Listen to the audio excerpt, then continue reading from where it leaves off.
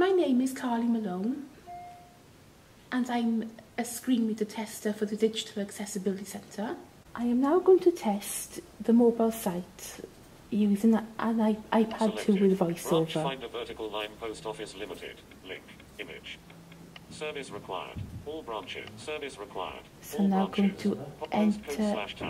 Text field. I'm now going to double tap on this field so I can enter the name of the town. Text field. Postcode search button.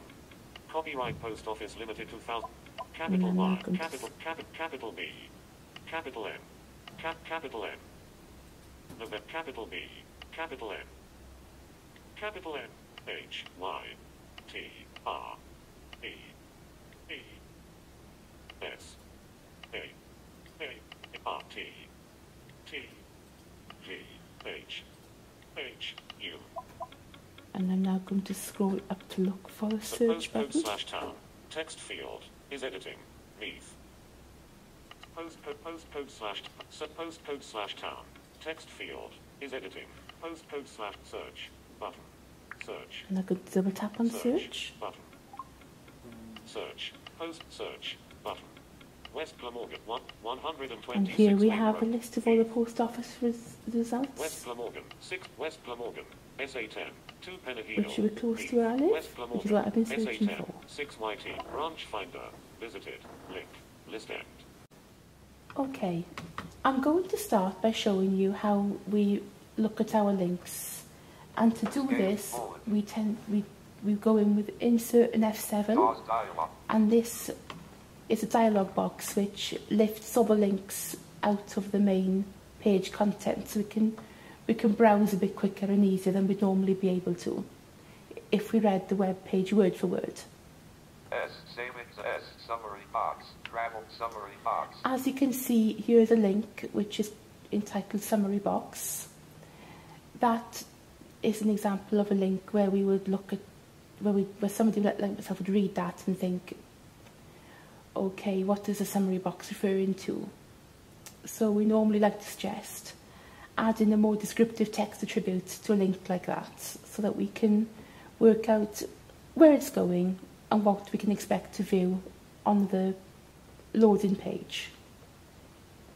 Escape bullet. I am now going to show you another type of link that we test for, which is a link that opens up in a new browser window. JAWS dialog. How was home. Enter. Post office register -3 100%. Page has 1 heading and 7 credit.